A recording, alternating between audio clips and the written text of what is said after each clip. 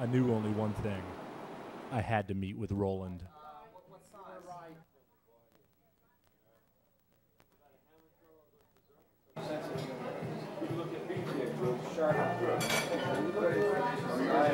What do you want to hear?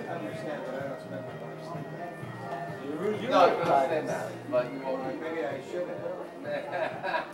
Tell you what, man. You know, I didn't even know what a shot put was when I was young. I was a baseball player who had problems with my grades, and my mom wouldn't let me go out for baseball. Coach pulls me out one day and sticks me in the circle. The next thing I know, I'm breaking a school record.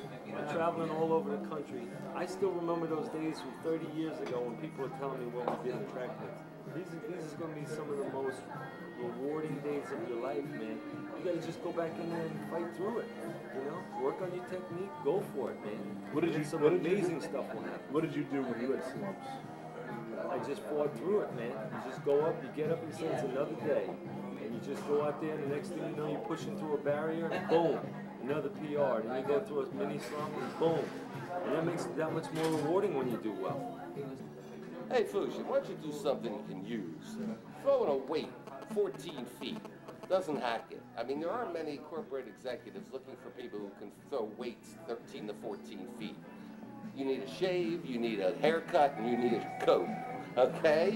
Because what you're doing is a waste of freaking time. It's the most boring thing on TV. When you're in a circle, that's your circle. You've worked just as hard as those guys. You just go for it. Balls to the walls, baby. The only person you're going to meet at a damn hammer throw is the official who tells you you just fouled 5 times, okay? When you foul 5 to 10 times, you're pretty much out of the competition. And you always step over the line, Fouchon. You've never been any good at it. If Olympic champion was there right before me, I told him, all right, you're done, now it's my turn. I'm getting in there and going for it, you know? You're going to do the same way. I don't care if it's Al Order, Jim Driscoll, Jimmy Seifert, anybody. It's your circle, and you're out there to kick some butt, and you're going to do it, too. And take it from me, I'm Dr. Fouster. Take it from me. If you want to meet people, if you want to do something with your life, you'll get out of the hammer and get into golf, tennis, something that socializes the game.